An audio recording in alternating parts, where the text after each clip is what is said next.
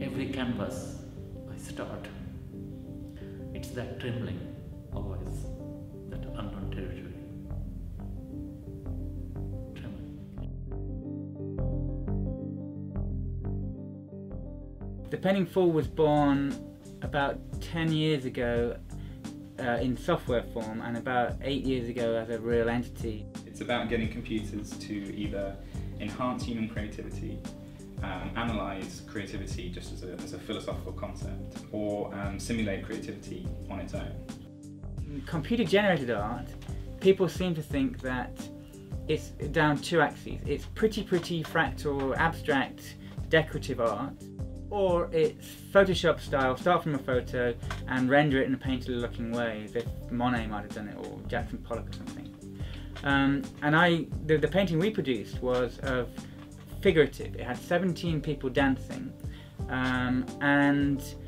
but they weren't from real photographs. These were generated by a context-free design grammar, and it highlighted the fact that even though it's not abstract, it's also not from photographs.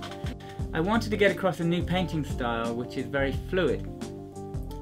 The software paints a whole scene in one go, one line, and that's based on a classic bit of computer science called the travelling salesman problem.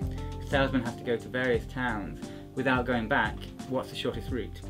If you think of every paint region to be painted, you only want to do it once, so you've got the same kind of problem. So I implemented the world's simplest solution to the travelling salesman problem, which is go to the nearest town which you haven't been to before. But then when the software painted it, of course, often the town which is furthest away, completely the opposite end of the picture. And so you get these extremely dynamic brush strokes, which I've got no idea where they're going to come from.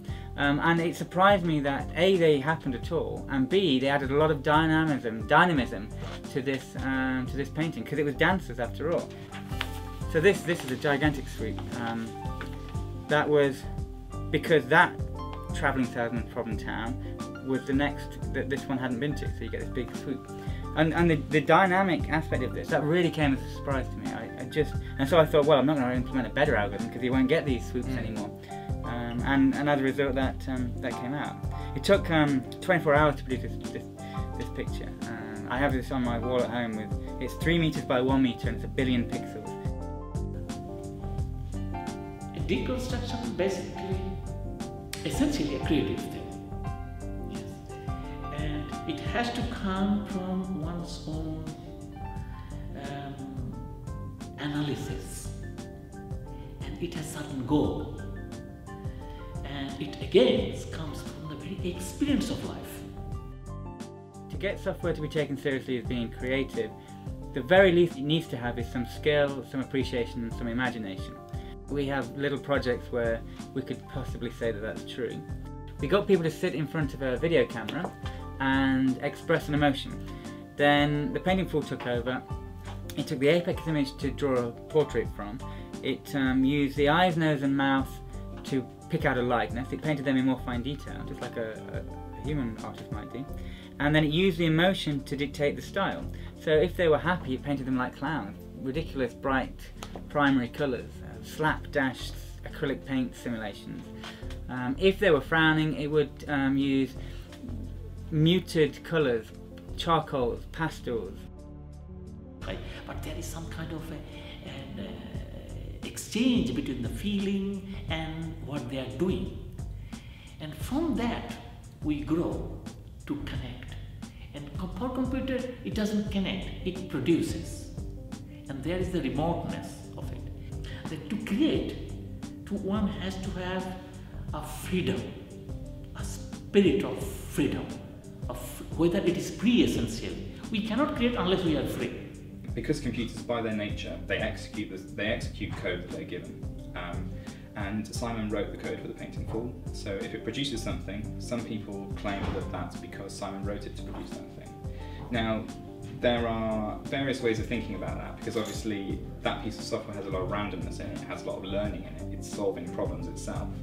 But one really interesting way that we can counteract these criticisms is we can have software write parts of its own code. So that is, it's no longer just executing the code that we wrote for it. to me, that's the most exciting possible outcome of this, of software writing software, is this idea that we are no longer the only people contributing to these competition and creative systems. I like Duchamp and other people's line that if I say it's art, it's art. If it's put out there for artistic inspection, whatever it is, if it's just a thought process or a urinal, it is art.